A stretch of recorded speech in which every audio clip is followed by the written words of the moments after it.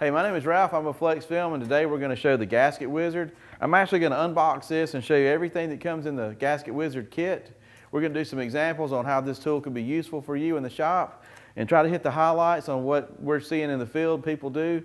This is the Gasket Wizard, and here we go.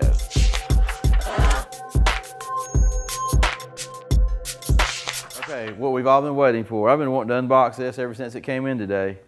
But there's a lot of components in this box. This is called the Gasket Wizard again. I'm just going to take it out the way it came to me. It seems like a series of bungee cords, the bubble wrap. We also have some directions. That'll be helpful maybe if we want to read over them. We also have several of these stainless steel plates, and that's everything in the box. I'll put that to the side. Lots of different plates. These are the same exact design for the plates. There's some of them have holes in them for the bungee cords to go in them, and there's different widths of the plates. The widths of the plates are to accommodate different widths of doors. This is an old tool, been around for years. I've ordered several of them in my days. You see, I'm just kind of taking them all out here. And then these are the largest ones. So you can see all the different plate sizes that we have in the box, different sizes. Okay, I'm going to show you guys a window here to my right. I've also cut out a piece of film, pre-shrunk it, just kind of showing you how we can use this tool to basically get down into the gaskets, and we can open the gaskets up so we can slide our film down. This tool can be useful for the bottom loaders as well as the top loaders. Anytime you are not able to pull out a gasket and you want to use something like this to slide down into the gasket and pull the gasket back, this tool can be helpful. I can show you a couple of pitfalls I've seen over the years with this tool, because if you got a gasket and this little tool is gonna go down, so this could be the glass, say the gasket's right here. So I want to put this tool down here, and I'm going to try to pull the gasket away from the glass. I'm going to create an area where I can put the film, but when I'm pulling this back, I'm also bumping the bottom of the glass, so I'm actually creating a problem. If I'm pulling it back, I can't get the film down so far. So sometimes I've seen guys modify this set with a handle so that they can get the Gasket Wizard down in there, keep that hole open to get the film down really far, instead of having to pull it back to create an obstacle touching the glass where you can't slide past. The bungee cords would create that permanent opening of the gasket, and you could probably cut the film short and you'd be fine. But if you want to get it further down, maybe the bottom loaders, they're having a problem actually using these bungee cords. But there's a simple modification I can show you that these bottom loaders are using. I think I can come right over here. I've got some Pro Unger handles. I've got two different kinds here. I could probably even talk about this green one too. Let me grab it. But what's happening here is these Pro Unger handles. This one right here has got the lever on it. This one has got the screw. They're the same handles. They're just two different styles. And then you got this third one here. It's a different brand name. It's essentially the same thing. It's got a little spring action. But a lot of these guys are taking this plate and they're modifying these handles to fit these plates. You can't do it just like this. You're going to have to either punch some holes in it, weld it. I'm not going to make this video about how these guys are modifying this to make this work, but I'm just going to show you what they're doing. And then they're using these handles to stick down into the here's the glass. They're coming down here and they're pulling the gaskets back. When you release it, then you create that space to go deeper, and you've got that control with the handle. Again, I showed the green one. There's a Pro Unger. I think the Pro Unger is the one I'm seeing the most. See, same thing. This is just probably the most popular handle. And now I'm just showing you with the small one. You can also do it with the wider ones. Again, this is the tool that you can actually make yourself and get that to mount on there the way you want it to. Then you've got a tool now, you know, that you can do manually, or you don't have to have any handle at all. But let's go over here to the glass, and let's for this video I'm going to top load this, and I'm going to use these tools to show you how we can spread the gasket and use the gasket wizard to get the film down underneath the gasket. So here we go. Okay, now what I've done here in this scene is I've set this up the way I believe this was intended to be used. And I think over the years, a lot of tanners have found a lot of uses for this that go over and beyond the intended use, that have been very creative. But what I've done is I've actually, this is the longest shield that I found, and so I believe this is the one that was intended to do most side door windows. Now they make different sizes for your needs, maybe different size windows, but let me just show you what I did. I just kind of got the corner of this thing and I just sort of pushed it down and they just fall in behind the gasket. And then I use the holes and the bungee cords that came with it. The bungee cords on the end have adjustments where you can make them long or short. It's really easy to do. And then I'm applying tension, not too much. I don't want this thing to come up and pop me in the eye, but I got enough tension just to pull this back so that, you know, I don't have to sit here and hold it and fight with that. I mean, that's what the bungee cords are for. Now I'm creating a space in between this gasket and the glass that I can land the film at the bottom, you know, and plant it just like I need it to. And then when I'm done, I can easily remove this plate and then I go into the next window. That's what the intended purpose for, I believe, in my opinion, for this kit. Now, I want to point out a few things. You also have to notice that if you do put the film on and you've got some small or finger bubbles that are at the bottom of the glass, you know, this is also a great like heat shield, okay? You can work on taking a heat gun, you know, and heating fingers out and reduce the chances, almost eliminate the chances of you burning a door panel. Okay, if you didn't have a heat shield here and you're heating a finger and the heat bounced off the glass, went onto some of these real thin door panels, that's where you burn the little holes in there. That's where customers get really unhappy. Anyway, I talked earlier about the handles, you know, that people are modifying, that, you know, then they're using those to put in here like this, and then they can go backwards and forwards, you know, and try to work the film along the way and then take it out, and then they, you know, squeegee everything from that point on. Another useful way to modify this tool. Sometimes people don't always use the bungee cords. Sometimes they just put the plates in and they just, you know, just kind of pull them back with their hands and then put the film down in there. And then, you know, I'm just showing you the options that you have with this kit. But anyway, in the next scene, I'm just going to top load the film and then we're going to, you know, continue to use the plate so that I can show you how we can use this tool to help us ease the film behind the gasket. And again, before I go, we can roll the window and move it up and down freely after this has been installed. So let's install some film and show you how it works, and then that ought to probably conclude our video. Thank you. Okay, now let's install the film. I've already rolled the window down about 2 inches. I've already squeegeed everything. I'm ready to wet the glass with my slip solution, and then I'm going to go over here and peel the film and let's put it on.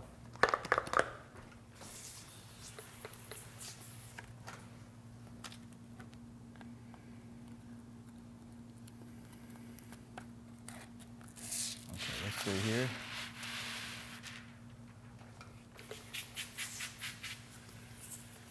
Okay, I'm also trying a slip solution out for the first time. Hope it does well. We'll find out here in a minute.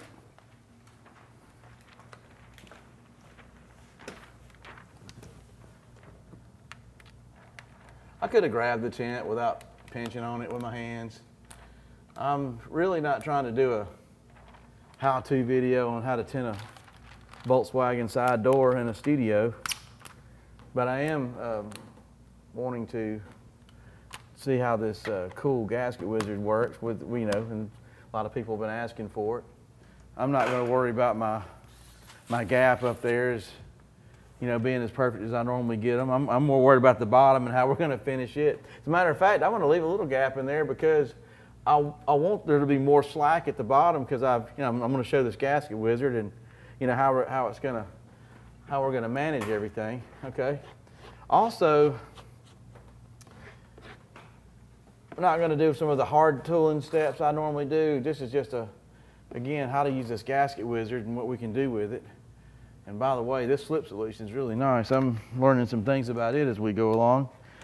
Not trying to make the video about that, but we are creating a new slip solution product. Okay, see how nice that is? It won't allow it to move. There's a lot of cool things coming down the pipe with that. Okay, I'm going to roll it up. See, I can freely move the window with the Gasket Wizard. Now we can also bottom load, of course, with the Gasket Wizard. I may have to do that one as well. I'm a top loader, so you know I'm going to have to top load. I think if we were going to bottom load though, we're not seeing a lot of these guys using the bungee cords. We're not seeing, you know, we're usually seeing the guys with the handles. They're usually smaller. They're usually moving them back and forth, trying to get them in. The top loaders are probably going to do it like this, where we're going to use a larger one in the kit, you know, and we're just going to, you know, again, we're going to try to just kind of take advantage of what it does and just cut the film rather short at the bottom. We don't want to get it too far down in there, but we want to get it below that, you know, that rub rail. So here we go. I'm gonna wet it real good. Peel my release liner off. Now I got some tape on there because this is a old Volkswagen window that's got felt on the sides. So I had to mask it so we don't have any of the little hair-like things from the felt kind of bleeding back into our film. Okay, here's what we're going to show you how the tool works. Okay, I'm just going to be working on trying to kind of get it to relax down in the cracks here. Now, as you notice, I don't have the luxury. You know, I guess if this is going to be bungee corded, I can't move anything around. I might just revert back to my old faithful Platinum Easy Reach, and right here where it ends, I can create my own little gap for it to kind of go down in. So let's see. Yeah, see, it just falls right in there. Okay, I'm gonna do the same thing over here. I'm gonna pick up on it a little bit. I know I got plenty of space right there. It's just this, you know, this corner I have to manage here around this tape and everything. A little tricky. I picked this Volkswagen door on purpose. I wanted it to be more difficult, you know, because Volkswagens are notoriously tight, you know, and people would probably use a tool like this on a Volkswagen. So I thought this was an appropriate choice of a door to show this tool off, because heck, we don't want just an easy one to do. We wanted to kind of challenge us a little bit. Okay, look, that's what we wanted to do. We wanted to get this to fall in there. I didn't do any double snap technique where I had to over shrink it. And the reason I didn't do that is because I thought maybe we might wind up with some cool little fingers here that we don't really think are cool, so that I could show you guys how to use this as a heat shield to heat them out after you discover them, which, you know, you don't want to, but if you do, we got a remedy to deal with them, and we've got our heat shield to help us with that. So I'm just going to go through the motions of trying to get my film to lay down with a squeegee, you know, just like anybody would. No special technique here. Looks like I'm going to wind up with a finger or two maybe. Let's see. Maybe we will. That's kind of cool if we do. I want to be able to show, you know, what we're going to do to fix it. Okay, looks like we got one there. Maybe, we'll see. Let's push this down a little bit. See, we got one on the side. Didn't want that to happen, but it's okay. Okay, we got one there. We got one there. Now, you know, if I was going to do my regular installation method with the double snap, I wouldn't have any fingers. Well, maybe I just got rid of them with my hard card. No, I got one coming up. Good, good. That's what I want. I want one to come up. Normally I don't, but in the video I do. Okay. I don't normally do this, but for the video, I just want people to see what I see. I got a little bit of welding slag on the outside of this window. I didn't notice it. This came from a junkyard, so that's what that stuff is. But anyway, here we go. We definitely got moisture floating around at the bottom. That's usually where our fingers are coming from. And again, we don't want to give this back to the customer. You know, before we use the heat gun, you know, we could always try to soak up some of the moisture, you know, with a paper towel. That's probably the first thing I would actually try. That's where it's coming from. Get rid of it, and then your finger goes away. But I'm trying to keep one in there. I just want to do a heat gun on it. Normally I wouldn't tint like this, but I want to change over to a different card. This is a Tri-Edge X. I like the shape of it. It's a softer plastic. You know, it's not going to scratch my tint like that Platinum will. I don't like to use that Platinum out in what I call the open waters. I like to use the Platinum in the cracks. I don't want to come out into here where you can see it. So I've got this little finger. You want to get a close-up on that finger? I just want people to see what I see. It's right there. Can you get a good take on it there? You might want to get close. I want to heat the fool out of this little finger, and I'm not going to be scared of this door panel because I have a heat shield right here. But you know, here I go. I'm gonna hit it. See, I can put a lot of heat down in there. I don't have to worry about burning my door panel. I got my heat shield here. See, I'm brewing up other fingers. And if I wanted to take the bungee cords off and shift this over and do a little bit on the sides, I could always do that. Anyway, that's what I like about if you got this in there, you do have the luxury of drying out that additional moisture, stopping those extra fingers, and making for a really nice tint job. But anyway, taking it out is pretty simple. You just don't want to have this thing come back and pop you in the eye, because anytime you're dealing with bungee cords, I've heard of horror stories about that. So I'm just going to be real careful, kind of look away from it. I don't want this to pop me in the eye. Okay, and then I want to pick this up. See, I don't want to scratch the tent pulling this out. That can happen. You can pull this out real rough, and those little edges, you can scratch the tent. So another thing I try to do is kind of carefully pull it out and pull it away. And there, that's my bottom. This little heat shield's a little warm, but that's what this does. You can, if you want to go back and, like I was saying, kind of catch something over here, you can scratch it putting it in too. So you got to be really careful, so you can kind of put it back. Now look, this is kind of a big bulky piece of metal. I want to get up real quick and show you what I would recommend you do. If you want to go back, you might want to use one of these smaller ones. I didn't get the smallest one, but it's easier to manage a smaller one sometimes than the larger one and get it in there. So then you can move it around. See how you can move that around? You can move it over here. If you have to heat, see how, that's what I like about it. And you come over here and work, you come over here and work, come over here and work. You don't have to have the bungee cord all the time. That's just an option. That's why they put it in there. And then, of course, I want to take it out. Take it out. But this is it right here. That's what it looks like. I've even seen people get these made at machine shops and customize them for different door panels and have their own handles welded. But anyway, this is the Gasket Wizard. Thank you for watching. I hope this has helped you understand all the uses this wonderful tool has. But thank you. Good luck.